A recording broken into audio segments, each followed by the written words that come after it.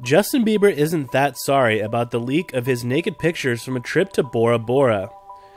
The sorry singer chatted with Ellen DeGeneres on a recent episode of Ellen about how he first found out the censored snaps of him going for a naked swim, which were exclusively obtained by the Daily News last month.